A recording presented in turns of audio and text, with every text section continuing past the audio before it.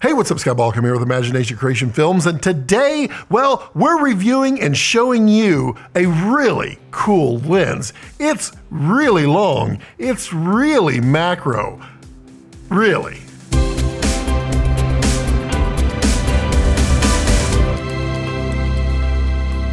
It's great to be back in the saddle again, doing exactly what I love, which is shooting cool stuff, learning new techniques, and sharing all of that with you. And before we dive into this review today, I want to go ahead and ask that you click subscribe, because this is a growing community of filmmakers, and I think you would be a great part of it. So what exactly are we reviewing? Well, it's a really cool lens, the Laowa 24mm macro probe lens. And well, you really may not understand what it is until you see what it does.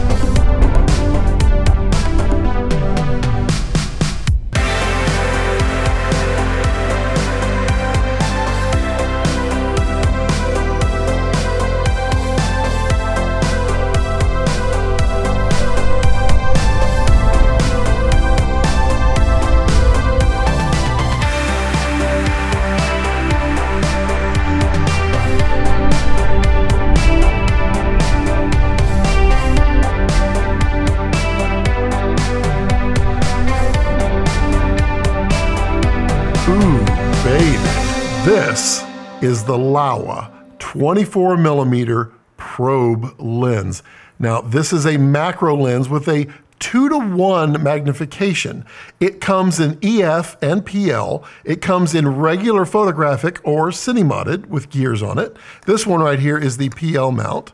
And it also comes with LEDs on the front. We'll get to those here in just a minute. So what exactly is a probe lens and what makes it different than a normal macro? Well, a probe lens is literally a long probe of a lens, and there's a lot of elements in here that allow it to take a full frame image and go down to this tiny, tiny little end here. And it does it in a way that, well, it's kind of amazing. For instance, this C47, let's just say this is the most exciting thing you've ever seen. It's so small and you want to take a nice photo or video of it. We'll just use this end of the lens because it's a typical size of a macro. So you get up to it and, well, there you go. There's your angle. You got this really cool angle of about 30 degrees, and that's the best you can do. You can't get a better angle on that. You can lift this up, but then you've got whatever's lifting it up on there, and it's not true to its environment.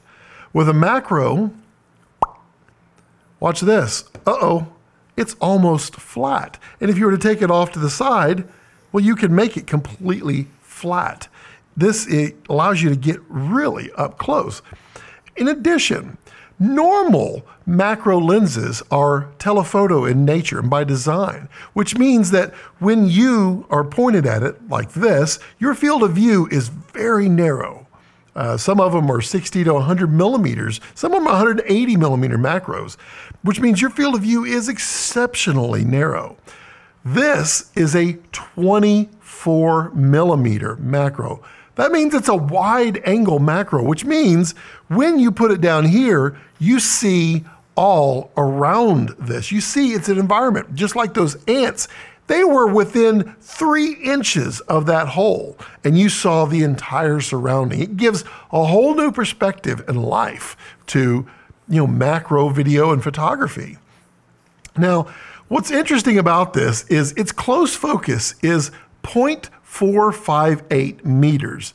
And before you start thinking, wait, that's a long way away. Remember, focus is measured from the sensor. The sensor is back here, and guess what? 0.458 meters happens to be right here. So that means you can focus right at the tip here. If you scoot back a bit, it's a 1-to-1 life size ratio. If you get right up close, it's 2-to-1, so it has magnification built in. This is truly an amazing, capable lens.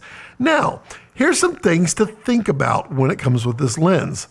This thing is a light hog, and there's no other way to describe that. It's not a bad thing. Every lens has its capabilities, and it's, some of them are capable of really low light, others are not. This one is designed to be this small.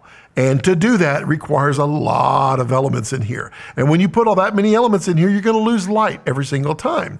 Now, this is an f/14 minimum aperture on this lens. f/14. Think about that. When you're out there with your camera in the daylight and you're trying to keep a 50th or a 1/48th of a second to get that nice motion blur, you usually, if you don't have ND, you're cranking that to like f/16 or f/14, somewhere in that area. And that just barely makes a usable image. And a lot of times it's not enough. So this, think about it. f/14 means you start with the power of the sun. Now, what that means inside the studio here is you need a lot of light. And by a lot of light, I mean you need some 1Ks or better. I was shooting with a couple of 300Ds, and it was just enough to make those beautiful images.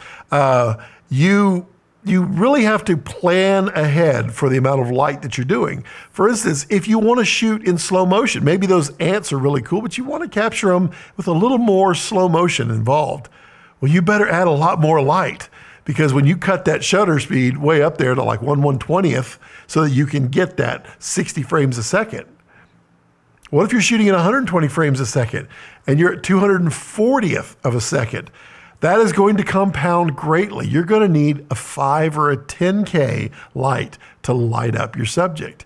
Now, with that, you also need to keep in mind, if you're dealing with tungsten, you might be dealing with heat. So keep that in mind when you're shooting with this. When you're out in the sun, you may actually need some reflectors to get the amount of light out of this. Not necessarily. The sun, at f/14, I was able to go to f/22 with the bright sunlight and get all the shots that I needed, but you could be in that scenario.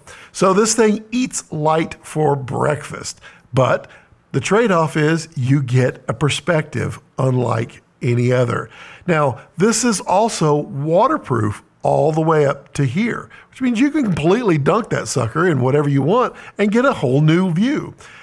Now, right here, you ask what this block is. I know you just asked, but I wasn't going to get to it yet, but I'll do it now. This is a USB connection. Why? Well, on the end here, there are several LEDs, and they're pretty bright. Now, why are there LEDs here? For that exact reason. If you stick it underwater, if you stick it someplace where you can't get enough light, well, you need a little bit of light. Now, these lights, these LEDs are tungsten, and they're okay. They're not the highest CRI LEDs on the planet. In fact, they're quite not pretty at all. But when you're absent of light, it'll get you there. I use daylight in everything that I do, so it is very easy for me to just throw out some lights. But this lens, it's really cool, and it's not that expensive. Under $1,500 for the cinema-modded version, and less than that for the photographic or just the regular version. It is a really cool and competent lens, and I can absolutely tell you, the soonest availability I can get one, I will be adding this to my kit. And quite frankly, if you have any thoughts at all about macro, this is a lens that you should add as well. Now, what are some things to consider besides the light when shooting with this? Well, you have a long lens here that if you're trying to handhold it, look how much movement exists at the end, whereas right here, this is stable. Well, for the most part. So even on your cameras that have in-body stabilization, you're not going to be able to handhold this and get a really clean shot, because that movement over here, which is absorbed by the camera, is going to be moving your world. And since it's 24 millimeters out here, it's really wide, so it shows up. So I would highly recommend mounting it to a tripod, or if you're going to use motion control, get a good, competent motion control. Something that can handle weight, something that can handle smoothness, and use that, because it will show up. If you start and stop really fast, that jerk will, it'll get this thing vibrating, and it takes a minute for it to settle down. If you're going to use a slider, don't get a cheap one. Get a good solid slider and add some weight to it. Put a sandbag on there. Reason being is that when you start it and you move it and you push it, you want to be able to compensate for your jitteriness, because it will show up in the end. I promise you. There's almost no one that I'm aware of that's going to be able to handhold this and get a good solid second or two shot. Now, maybe if you shoot it in slow motion and you've got a good grip on it, maybe you can get a little bit out of it, but it's going to be tough. So these are things to keep in mind, but your world is opened when you can shoot 24 millimeters wide angle macro 2:1 with a probe on it. So you get right up there. Your angles are amazing. The perspective that you can get is amazing. Everything about this lens is amazing. And does it sound like I'm excited about this lens? Yeah, I'm a little bit excited about it. Let's talk about the optics. The optics are quite sharp, especially for what this is. Now, will it resolve 8K? I don't know. I'm running 6K through it, and it seems to be doing it just fine. It's a nice image. The glass, the color of the glass, there is a little bit of a color that happens to it. It's slight brownish tint to it. You can grade it out, but you just need to be aware of it. So I would keep in mind your light quality. You want to make sure you put a good quality light on this so that it really kind of counteracts that brownness, but it will show up. So you got to kind of fight that a little bit. Is it the end of the world? No. Is there anything like this for, I don't know, anywhere close to this price? No. So, I think the next closest one is about 5 times this price. I think it's about $7,500. So keep that in mind. It's not the end of the world, but, I believe in honest reviews. And, if it stinks, I'm going to tell you it stinks. This doesn't stink. It does have a few flaws, and they're not flaws, but a few drawbacks. Light and the slight discoloration and the brown, and then the LEDs here. Those are the negatives. The positives, it's a pretty clean lens. It does things like no other. It works.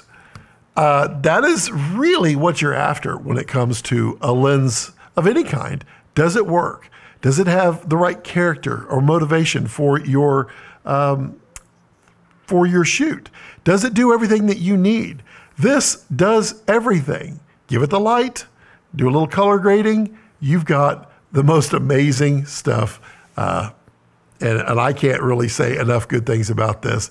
And this was on loan. I do need to return it now, but I'm really happy that I got a chance to try it out because quite frankly, I probably would have sat on the fence for quite a while on this probe lens or whether or not to get it.